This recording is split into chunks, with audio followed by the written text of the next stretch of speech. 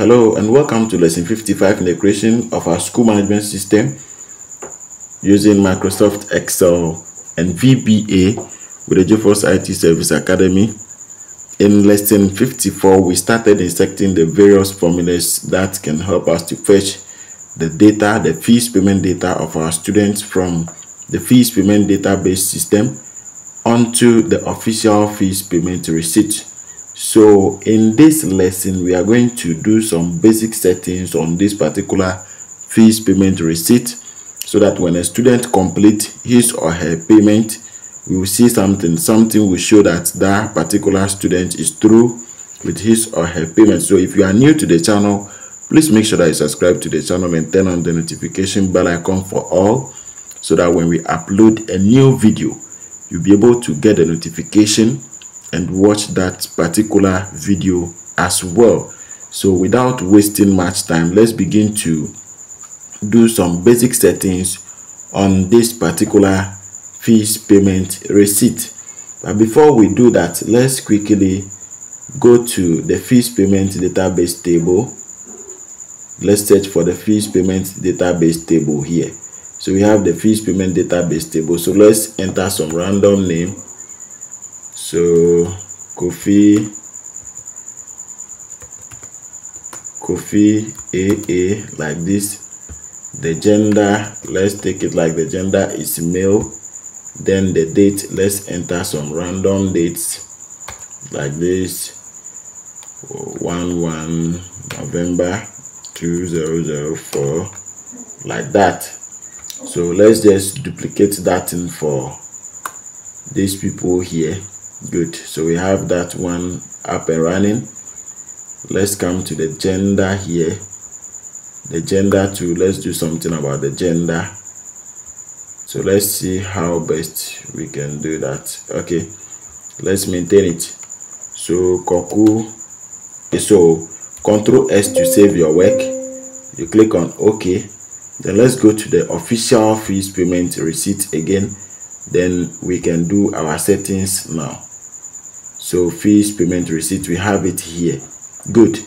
Now let's search for another student, number 2. Let's search for number 2 here.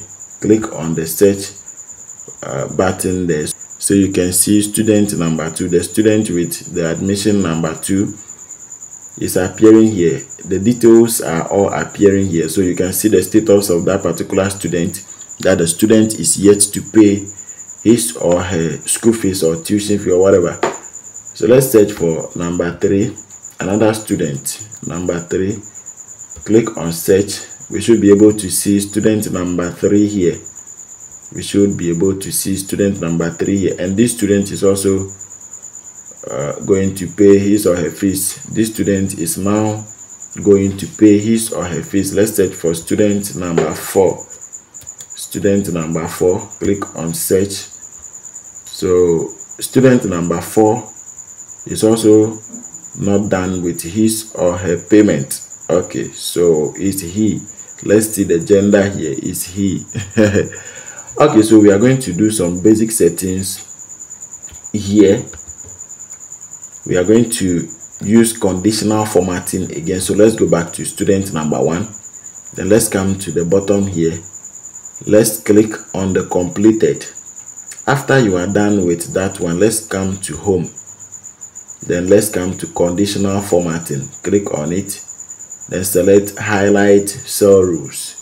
Then you come to equal to. Select it. So we want this particular status here to have a particular color when a student is done with his or her payment, and at the same time we want this particular status to have a particular color when a student is yet to pay his or her tuition fee or school fees or whatever.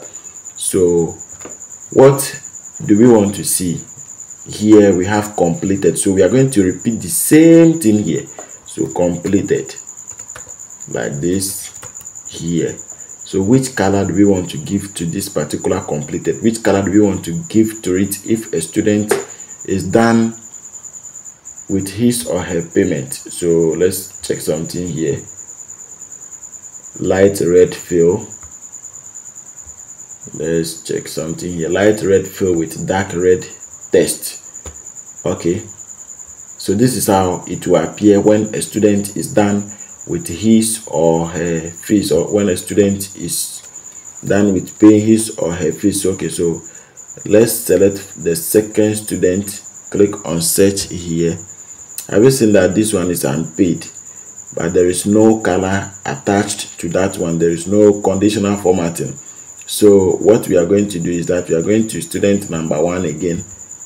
Student number one, let's search for student number one again. Then we click on the same completed, then we click on home, then we come to conditional formatting here, highlight cell rules, then we come to equal to. Then this one, we want it to appear differently. We want to give it a different color when a student is yet to pay his or her school fees. So here we want it to be unpaid. We are going to repeat the same thing there, unpaid.